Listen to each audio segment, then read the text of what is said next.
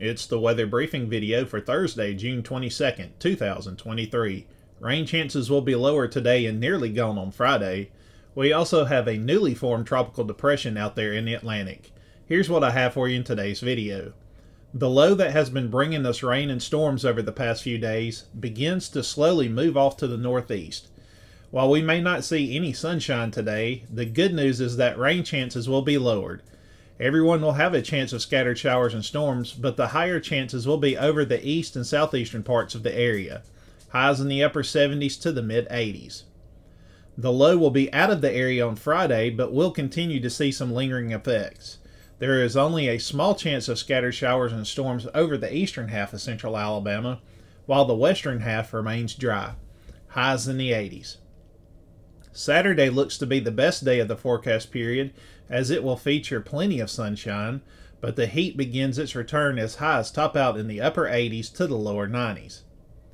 Sunday shows a return of scattered showers and storms, especially during the late afternoon through the evening hours. Highs in the upper 80s to the lower 90s.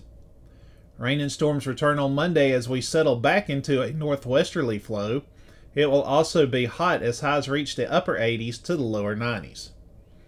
On Tuesday, much of the area will be dry and hot, but we can't rule out an isolated shower or storm during the first half of the day. Highs in the upper 80s to the lower 90s. And at the end of the forecast period on Wednesday, we'll have mainly sunny skies with highs in the upper 80s to the mid 90s.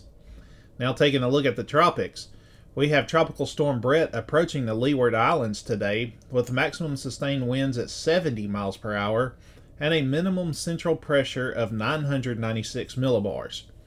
Hurricane watches and tropical storm warnings are up for the islands as Bret will bring strong wind and heavy rain today and tonight.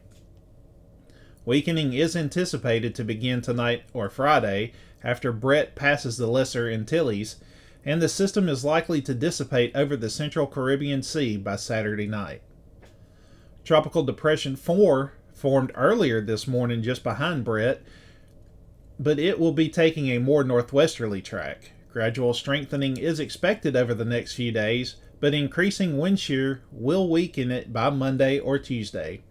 Models have been consistent in showing TD4 curving to the north well before the U.S. mainland.